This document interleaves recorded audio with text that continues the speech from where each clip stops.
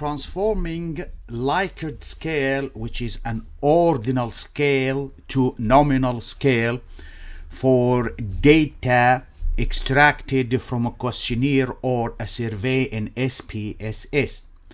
Ordinal data or ordinal scale is a scale that have a data in it in a format of categories, such as the Likert scale. Likert scale can be 3-point Likert scale, 5, 7, 9, and so on. For 5-point Likert scale, the data are ordinal data. Ordinal data is a data that have categories in it, but there is an order. An example for that is the 5-point Likert scale: 1 for strongly disagree and 5 for strongly agree. Nominal data, a data that have categories in it, but it does not have order. The ordinal data is categorical data, but it has order in it from 1 to 2, 3, 4, and so on. Nominal scale is a categorical data with no order in it. In this data view in SPSS, I had extracted data from a questionnaire, and for the sake of explanation, I have only placed 9 items, item number 1 to item number 9. The participant or individual have to choose from 1 to 5 options for answering the questions.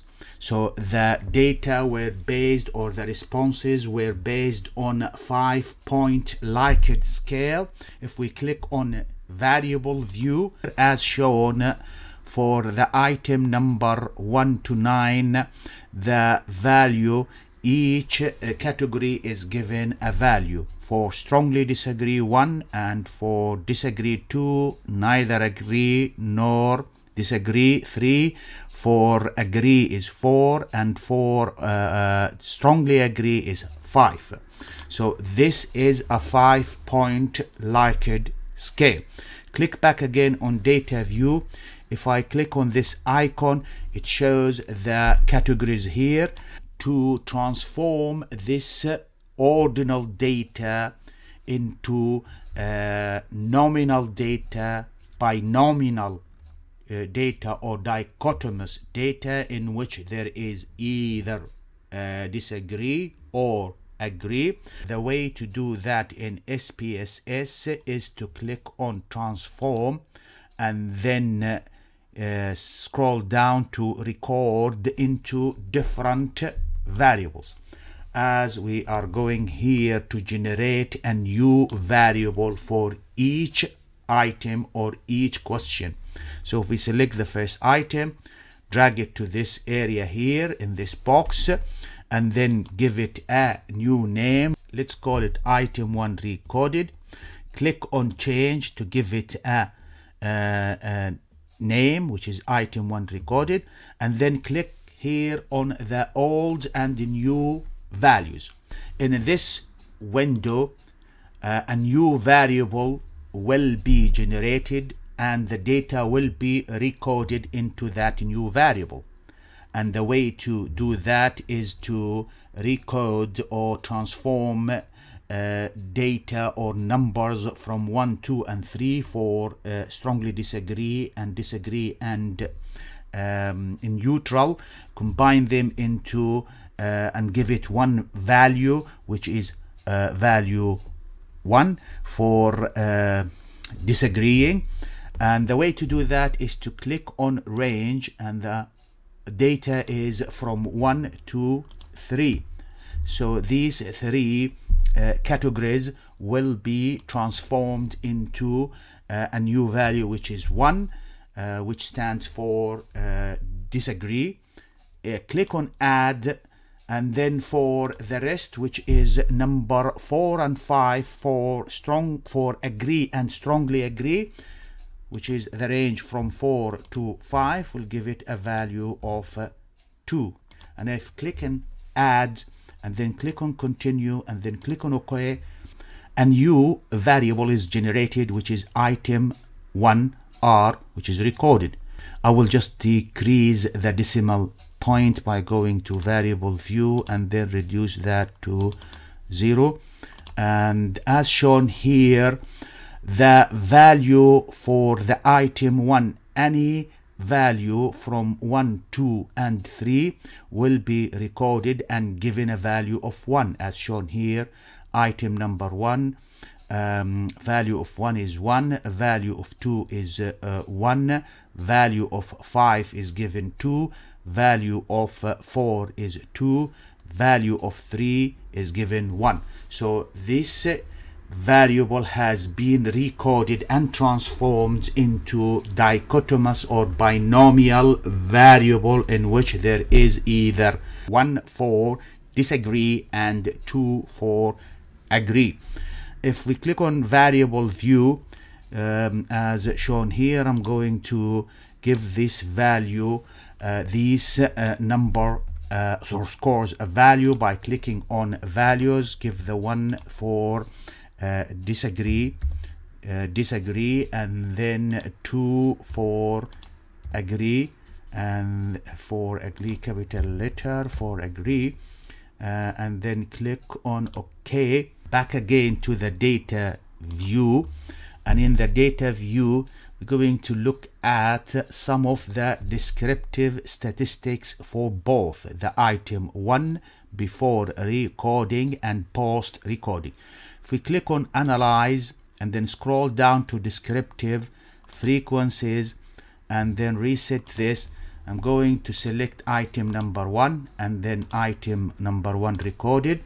I'm going to keep this box ticked for display frequency tables. For statistics, since it is an ordinal data and eventually converted into nominal, then I will go for the median, for the minimum, for the maximum, and for the range, and I will click on continue. For chart, I would like to present each variable in a bar chart, and I'm going to go for the percentage here.